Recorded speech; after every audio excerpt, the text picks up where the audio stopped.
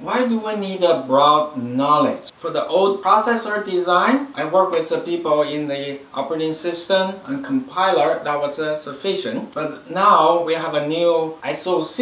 We need to know a little bit more. Some people say maybe not necessary, but I do believe there are more there we need to know in order to be a good architect. In addition to a processor, we need to know a little bit of real-time operating system kernels and virtualization networking. And also I spent time installing Linux myself, developing Android apps and Facebook app and database and JavaScript, and so you really know what is the application. Today I'm going to focus on the real-time operating system.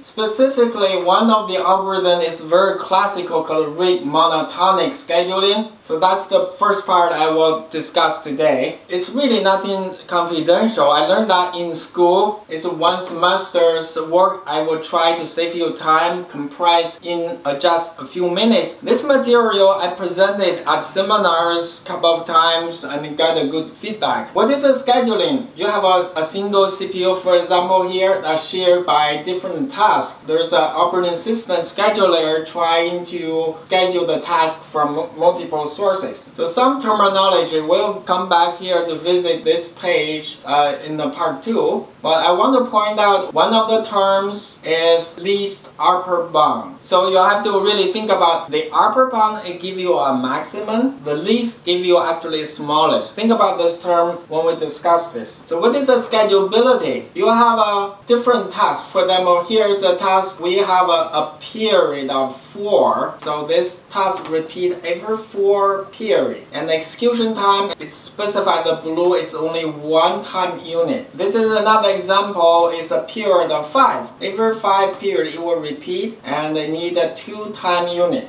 The third example here is you have a period of 7. Our goal is for all 3 tasks to meet the scheduling. So this is a classification of different scheduling algorithm. We'll come back in part 2 to revisit more, but I want to point out today's topic is in this path. We have either soft and hard, and we have a hard deadline, dynamic or static. We have a static, we have a preemptive algorithm. So this is our path.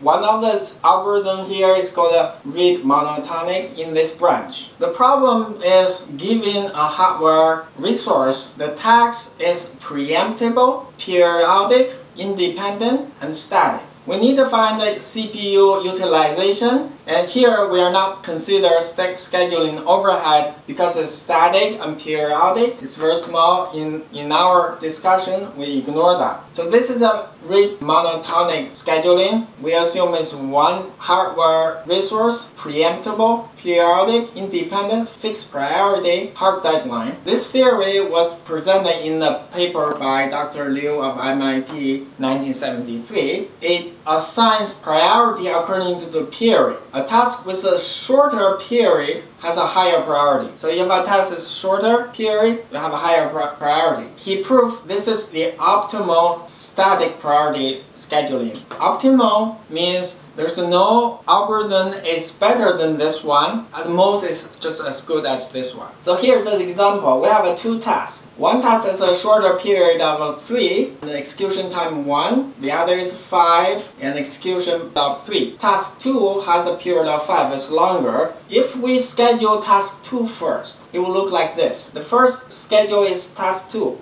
The task 1 will miss its deadline because the period of the first one is here. Neither the second of the task 1 start from here. Therefore, this missed. This is an example. If you schedule task 2, it will fail. If we schedule task 1 first, then at this time we schedule second task. At this time, the first task also come in, it will preempt the second task. So instead of executing the second task, this second task is shifted here. The first one is preemptive because it has a higher priority. The both tasks can be scheduled. So why this works? Because task 1 has a shorter period. Another example, you have 3 tasks. Task 1, 2, 3. They have a different period, 4, 5, 10. Priority will be task 1, 2, 3 in this order. This is animation, so all 3 can be scheduled. I don't want to spend too much time, just give you a highlight how to prove the rate monotonic is optimal.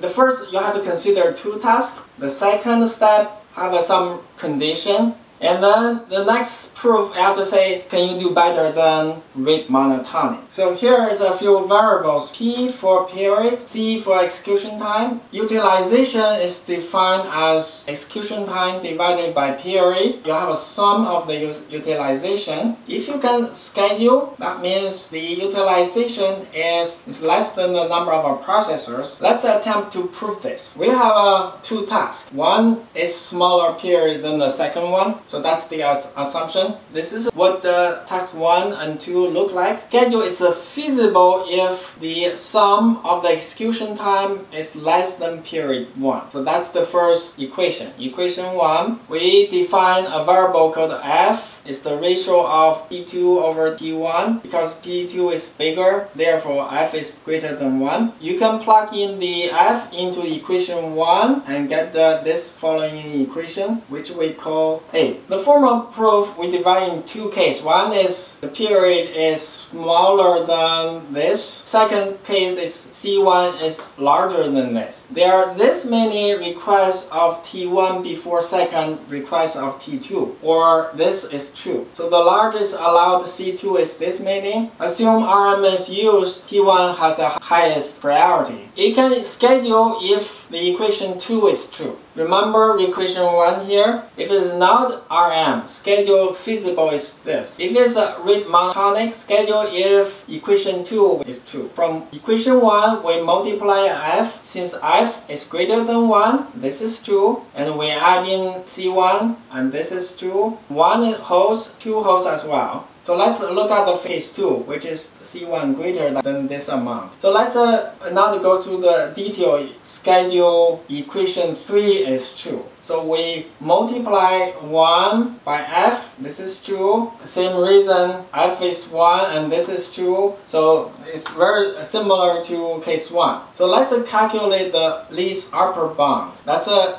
case 1. You use the previous equations. You use the definition of the utilization. Utilization is this. Inside the bracket is a negative number. So therefore, the utilization is decreasing as C1 increase. So case 2, we have a similar formulas. Utilization is this. For the case 2, the utilization increase as C1 increase. So let's represent this utilization in terms of an intermediate variable G. So this will be in terms of a G. So this is a good visualization. Case 1 and case 2. Case 1 decreasing, case 2 increasing. So you have a minimum at this point, which is C1 equal to this value. So therefore, we can prove for two tasks, the upper bound is precisely this amount, which is 83%. So this means if you have two tasks, the best you can guarantee is 83%. If you have more than two tasks, you have an n task. This is an example, you have 3 tasks. Least upper bound is 78%. You can only guarantee 78% utilization. So this is a curve. You have a 2 tasks, 83%, 78, until you have an infinite task. So the infinite task is 69.3%. That's very amazing. It's a fixed number. So this is